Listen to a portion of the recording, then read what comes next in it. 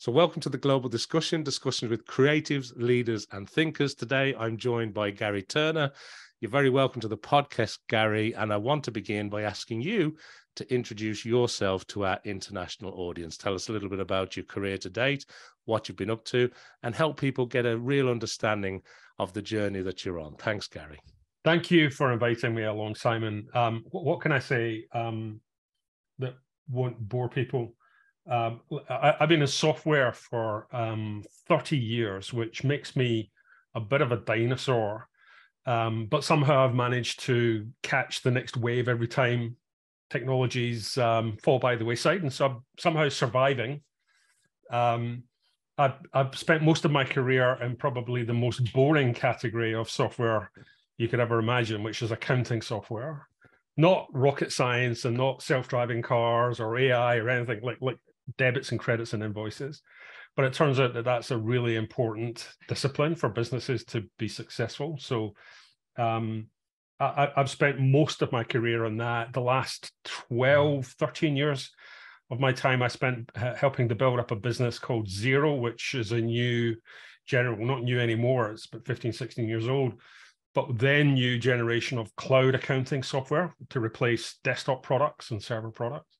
And so I established and grew and led Xero in the UK and in Europe for about 12 years. I stepped away from Xero last year, and now I'm on a couple of boards where I'm hopefully sharing some of the benefits of my experience with other startups and founders and CEOs. And I'm doing a bit of angel investing and early stage investing as well. So I'm still loving tech, still loving software, still loving all of the dynamics and disruptions that are coming down the track, and still smiling after 30 years. Well, Gary, I'm delighted you're with me today, because I wanted to dive a little bit deeper into some of that, because like I've been watching Xero from afar for many, many years, pretty much from the beginning. It was a huge success story coming out of New Zealand. And you pretty much set up from scratch a large part of that out of the UK. I believe today they're at about 3.5 million customers. And I think at least a third of that, I think, is down to some of the work you did initially from scratch, maybe more now. I mean, in the UK alone, it must be heading for about 1 million customers. Yeah, I don't think it's quite reached 1 million yet in the UK, right. but I suspect it'll happen in the next while. Yeah. I think the last UK customer count was 800,000 something, so not far off 1 million. And globally, it's over there's about 3.5 million customers globally. And so, it was an amazing journey. I was very lucky to have got a ticket for that ride when Xero was a tiny little business. Now, obviously, I don't have a Kiwi accent, so I wasn't one of the original Kiwis that got the business up and running in New Zealand.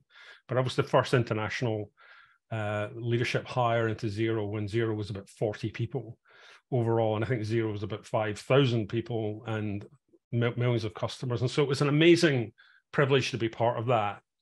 And I'm still, I guess, doing many of the things that I love doing in my role at Xero, which is helping to build things. I'm very much motivated by taking an idea, taking a concept and turning it into reality and building it at real scale. And that's something that I had a huge amount of fun doing in my time at Xero. And for people that may not know, I know you were a mentor at Techstars, but you were in Microsoft, and then you sort of moved over to Xero, right? Got your ticket. What prompted that? Because you were in Glasgow at the time, right? No. So I'm originally from Glasgow. Yeah. But I've been down here. I'm just about an hour north of London. I've been down here for about 22 years now. Yeah. I work for another accounting software product, which goes way back to the 80s when I think I was still in school when that one was founded, and spent a good bit of time there understanding the software industry. Then went to Microsoft, and the reason I went to Microsoft is because Microsoft was on my bucket list of employers. I mean, growing up in the kind of 90s world of technology, before the internet, before Google, before Twitter, before all of these companies we're so familiar with today, when I began in my career in technology, Microsoft was the company that everybody aspired to. Everybody really saw was being very, very successful. And I think I decided in the mid-90s that I was going to work for Microsoft one day. And weirdly, and this is how kind of like focused I was on that. When I relocated from Glasgow down to the south of England, not to join Microsoft, but to join another software company, my decision, to take up a role in another software company, my decision about where we moved to was influenced by the fact that one day I was going to work for Microsoft. So I wanted to be as close to Reading as possible, which is where Microsoft's UK headquarters was. And that was like 7 years before I actually ended up working. So there was like a game plan in there. I went to Microsoft, ticked that item off my bucket list. And then I realized I learned a really important lesson, which is there has to be more reason to join something. You have to have a really important why. And my why for joining Microsoft was, it'd be cool. I mean, Microsoft, it's amazing. Then I got there and it was amazing. It was great.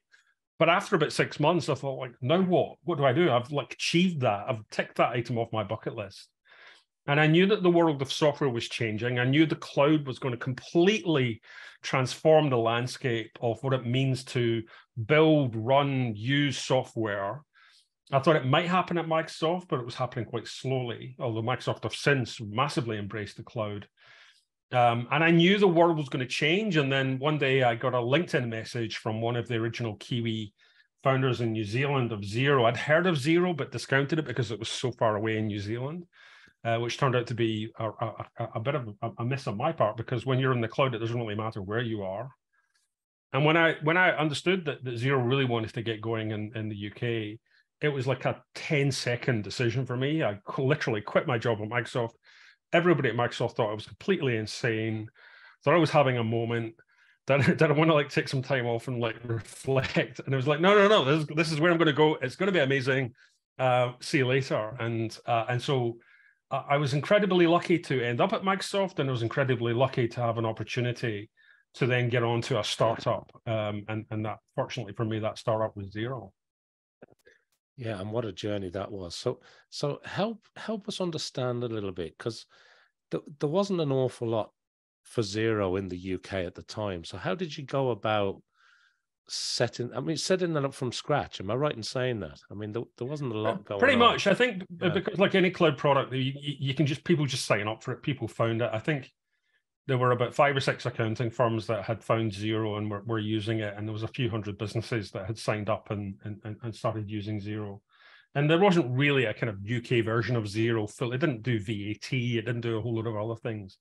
It was mostly a generic product. But the one thing that I remember I had the sense of when I finally quit Microsoft and got into Xero, it felt like everything I'd learned in my career up to that point had been a kind of rehearsal for what I needed to do at Xero. So it called upon I have a very kind of generalist set of skills. I'm commercial. I understand product. I get marketing. I get strategy. I could a bit of a jack of all trades, master of none.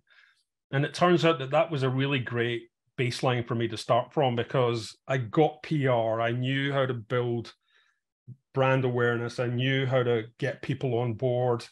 I knew how to spot and hire great talent. And so it was kind of like, I don't know, this kind of universal soldier approach to doing everything. So if we launched a new feature, or we launched a new product, a conventional leader would have gone, right, I need to get like the comms team to go and write a press release, or I need to get our agency to go and do a press release, and I'll tell them what we need, and they'll spend 3 days on it, and then they'll send me the first draft, and I don't like it, and I'll send it back, and maybe in 10 days, I'll have a press release, and then we can launch that. Whereas I was able to, whenever we did something, I would just write the press release. I would speak to the journalists. I'd write the blog posts. I would go on and do the webinar. It wasn't just me on my own, but from a kind of management and a functional leadership perspective, I was able to shake my stick at many different things. And I think that gave us a real advantage in terms of speed of getting things done, because we didn't have this bottleneck of depending on many different things. And I'd been doing it for so long prior to getting on board with Xero that I was able to just fall back on all that experience I had. And a real sense of belief that the world was changing, software was changing, and it was a huge opportunity to take a product like Xero and capitalize on that. And so a real sense of belief that we were onto something pretty big. Yeah, it's interesting because thinking back to that time, I think other than Salesforce.com, who were very much the software advocates, Microsoft was pretty much a desktop product still at that point. Adobe, I don't think had made the move, although, you know, both Adobe and you mentioned Microsoft a moment ago, huge successful cloud businesses now in their own right. But back then it was a completely different landscape, wasn't it? It was, and I read a book way back in the 90s by Geoffrey Moore called Crossing the Chasm, which is kind of like the basic manual of how to sell, build, and market software or technology, and it was always an important part of my thinking. And when you're taking a product like Xero in the early days, when nobody else really knew what the cloud was, there was no point trying to sell it to traditional conservative customers. It was like, who are the weirdos? Who are the early adopters? Who are the kind of the minority of the market that's always looking for something new? And our focus in the first 2 or 3 years was really, where are those people? Where can we find the maybe 5% of the entire market that will even have a conversation with us? Let's spend all of our effort finding that 5% and disregard the 95%. And so we spent a lot of time really just finding the people that already had a degree of curiosity or intellectual affinity for what we were trying to do with Xero. And that was an important part of the first 2 or 3 years, definitely. You know, I find that fascinating because, you know, when you talk about 3.5 million customers now and, you know, the 850,000 customers in the UK and all that, those great numbers. But it's fascinating when you talk, Gary, about finding, you know, people talk about finding the niche or finding that core audience or that sort of persona that you were chasing. And you'd obviously identified that early on. And you've also said something else, which I suppose is a little bit in the software industry for some companies, definitely in the tech industry, which was that being able to move fast, being very adaptable early on. But I wanted to maybe expand that now a little bit, because that's great at the start, but obviously your business scaled significantly. So what about when you had to go into Europe or the Middle East and Africa, or, you know, when you're in South Africa, for example, back, was it 2016, 2017, something like that? Like what had to change? Like, what did you have to do differently then? Because I'd imagine you can't just keep a handle on all that at that point. No, I think I guess there's 2 parts to that question. One of the things that we did was we really developed a very clear sense, or even like a playbook of what we needed to do to enter a new market. By looking at the markets that we were already in and were successful in, and looked at the key kind of flags or characteristics or the criteria that were supporting our success and were fundamental to our strategy, our go-to-market model, our service model, or the size of the market. And then looked for other markets that were really close to that, because it's really easy to just go kind of like blunderbuss and enter 5 different markets at once and speculatively go and try and see if you can make it work. But we had a very clear sense of what needed to be in place at launch and very quickly after launch to kind of follow that pathway. And so when we entered new markets, we always were very much guided by that. And for South Africa, it was very much the same. And South Africa almost followed the exact footsteps that our other markets followed in terms of rolling out, and it was successful for us. But then as a leader, you go for this person who's like writing blog posts, writing press releases, hiring people, going out and meeting customers, helping to close deals, like kind of doing everything in the business as you do at the very beginning, and then slowly handing off multiple hats that you were wearing to people to come in and then run those functions and run those tasks and build teams as the business scaled. And that was something that was actually really, really difficult because finding the right talent that's right, not just in terms of their capability, but for the right phase of growth. You maybe you employ 10 or 15 people. You're not going to go out and hire somebody who's come from a major corporate who's got a coterie of assistants and deputies around them, because they'll just come and basically try and replicate their corporate structure, which you can't really justify, need, nor afford.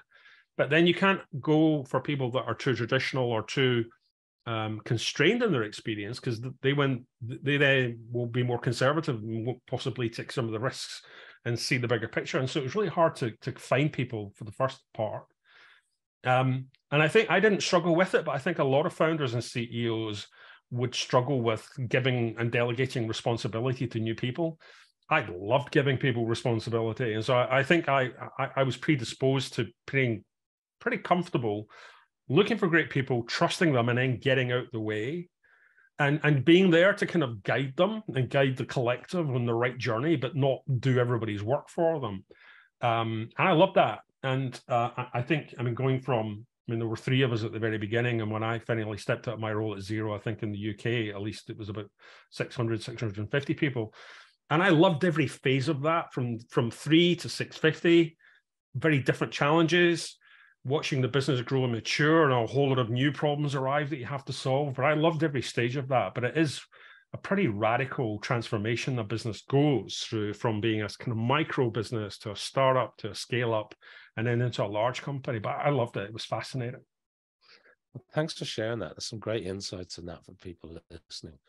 And I suppose, just to bring it full circle now, because you've obviously got a passion for helping small businesses. I can remember those videos vividly that you used at Xero to help promote the brand, and they were very much focused on the user.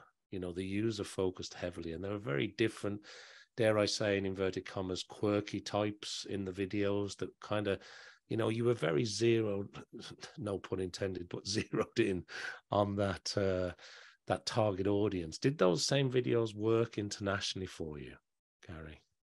Funnily enough, like the first 5 or 6 customer videos we did in the UK, I filmed them. That's like you just reminded me. I did those. And they weren't the best videos ever done, but they got the job done.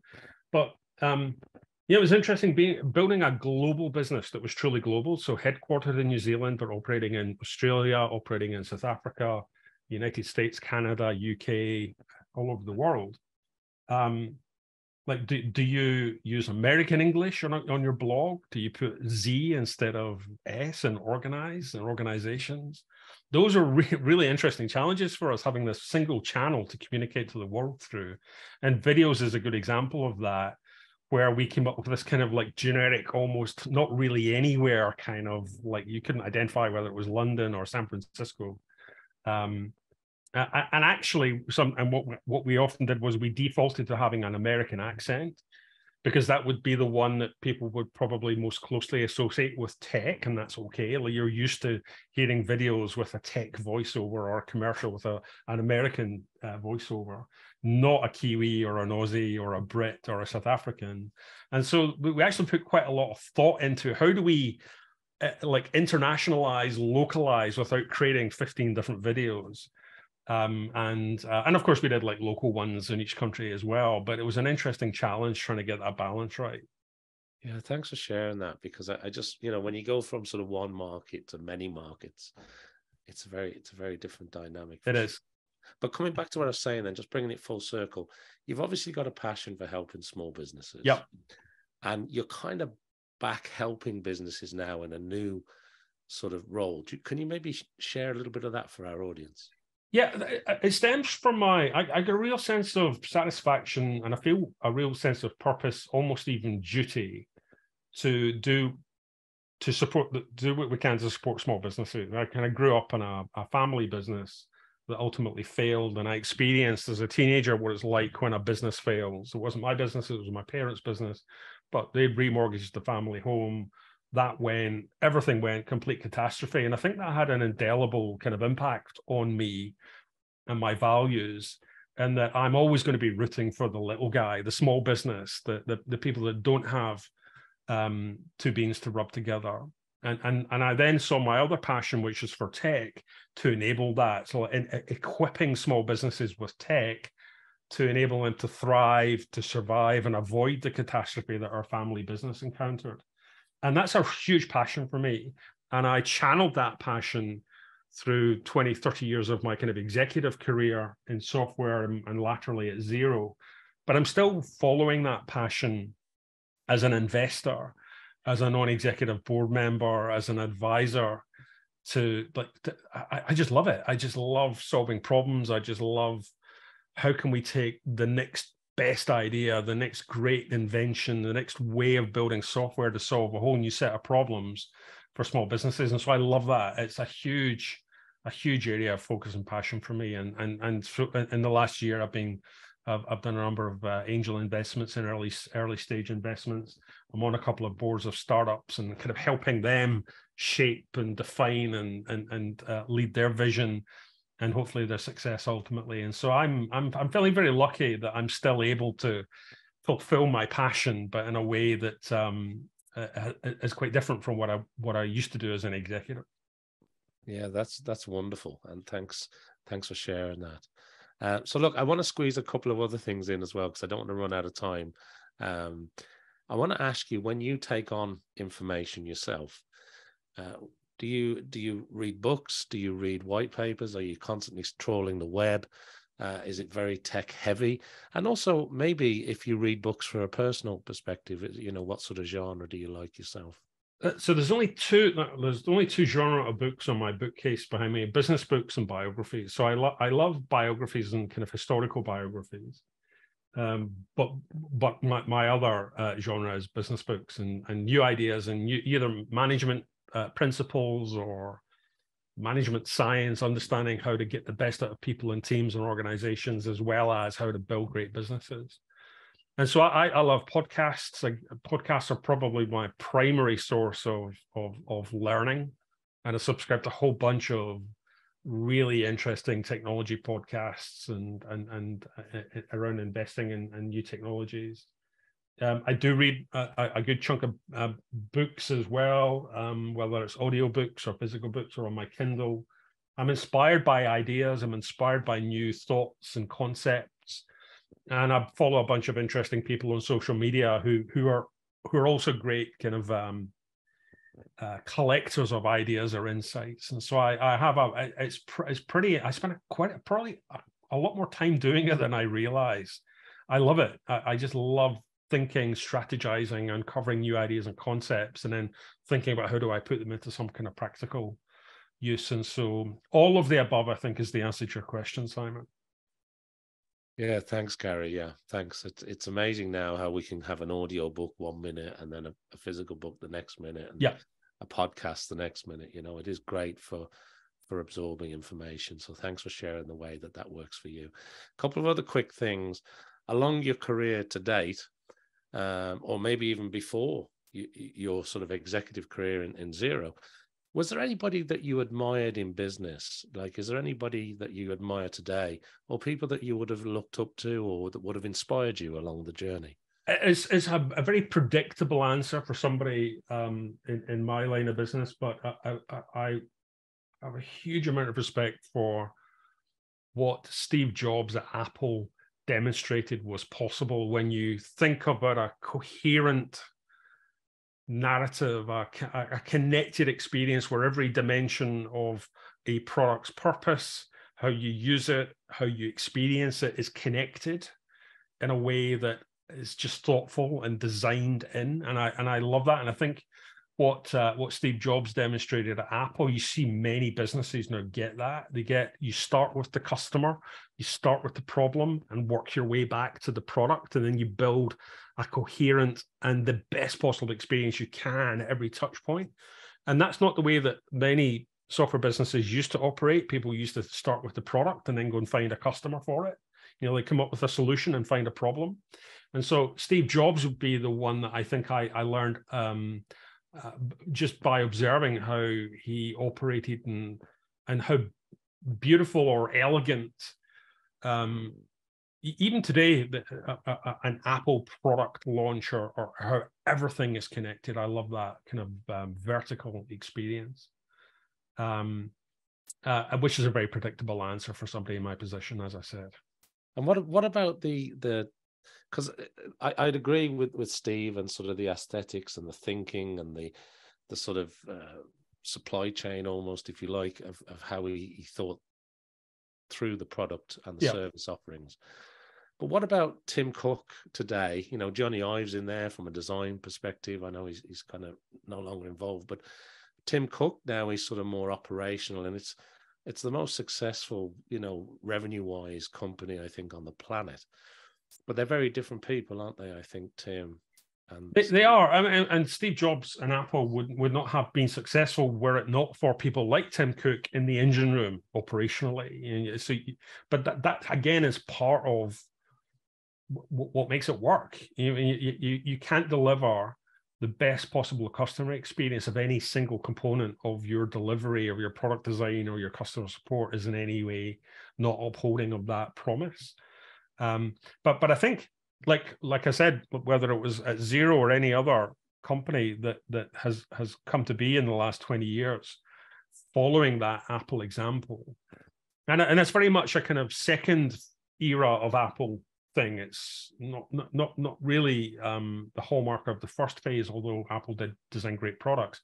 But this idea of having a connected customer experience is now like, there's books about that stuff. You know, previously it was just Steve Jobs' perspective, but now anybody can embody that. And I think, if anything, Apple are now absolutely locked onto that playbook. And I love the fact that you've got somebody like Tim Cook following that same philosophy that might have been pioneered by Jobs 20 odd years ago, but anybody can do that now. But it does take a village. You can't just do it on your own. For sure. Last couple of things in terms of advice is, because you were talking earlier about a failed family business and the impact that has on you and how that sort of shapes and motivates, I suppose, in later life. But is there any advice that you've received along the way that still lives with you today? Or is there anything that you pass on to people that you think is good advice to share? So there was one piece that I was really lucky. And I think this is definitely a good thing, but there are some downsides to it. Way early on in my career, I was like 21, 22. I was working in an IT services business in Glasgow.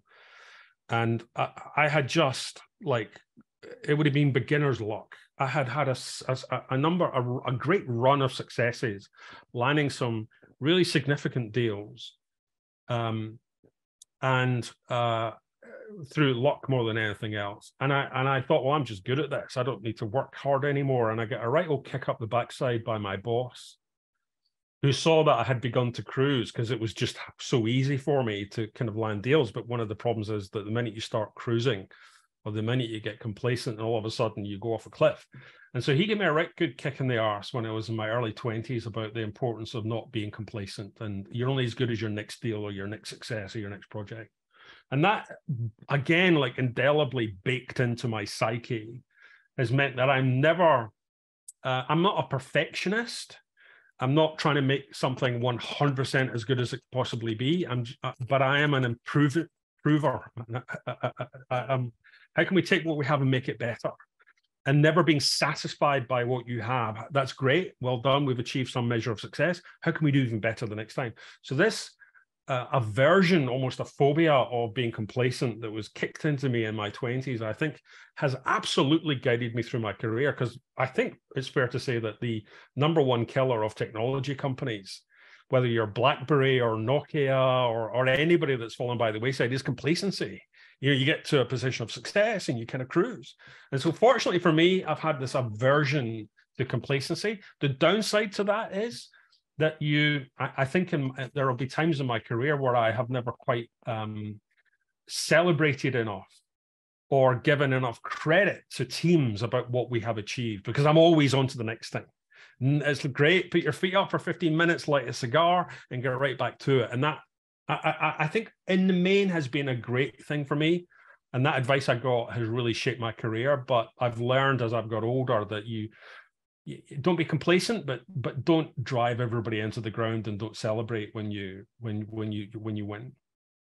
Yeah, that's equally important. Thanks for sharing that. That's great advice, and probably a great theme for a book. That's that sort of advice. So look, as we record this, we're sort of beginning a new journey on the global discussion here ourselves. But when it comes to your own passion, when it comes to the year ahead, when it comes to things that you're focused on, what does that look like for you, Gary? I have a lot of unanswered questions in my head right now. Having been in the industry for as long as I have, I think I'm pretty good at spotting when the tide is turning, when the landscape is going to change. And I have that sense right now, whether it's AI and some of the amazing demonstrations you've seen, whether it's kind of prompt-based art generation AI or text-based chat GPT, and the role that AI plays, as well as the post-pandemic reality of what it means to run a business. The whole thing about flexible working existed before the pandemic, but it's now like baked in.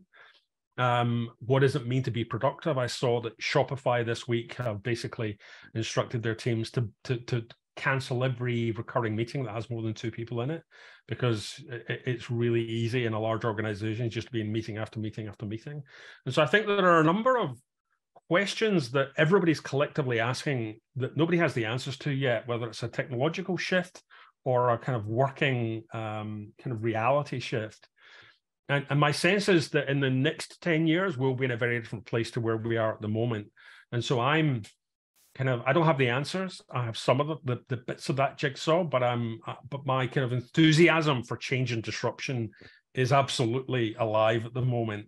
And I'm kind of spotting these new patterns as they emerge and jumping onto that next wave. And that's obviously a part of where I'm spending my time investing as well. So I think that it's all bets are off. It's all going to change again is my kind of summary, I think. I love that, Gary. Yeah, that's a great way of putting it. Thanks so much for that insight.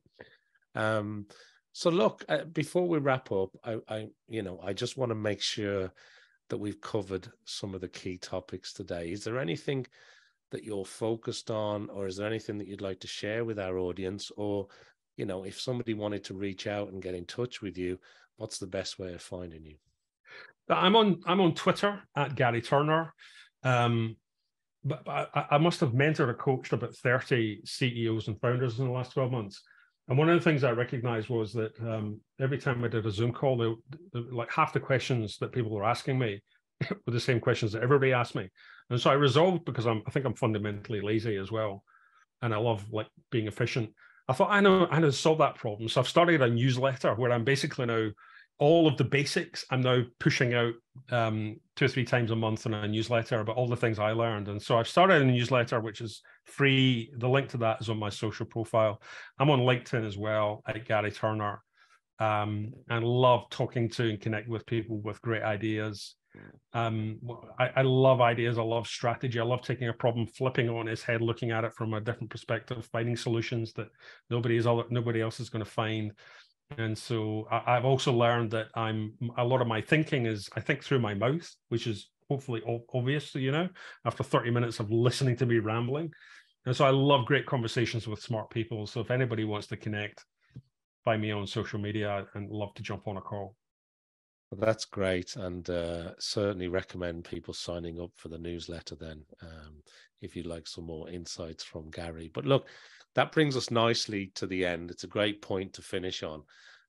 Thanks to everybody who's been listening or watching this episode of the Global Discussion with Gary Turner. Make sure that you follow, like, subscribe, do all the usual things that you do when it comes to podcasts. And I hope that you'll join me again for some more discussions with creatives, leaders, and thinkers. So thank you very much indeed, Gary. It's been an absolute pleasure to talk to you again. Thank you, Simon.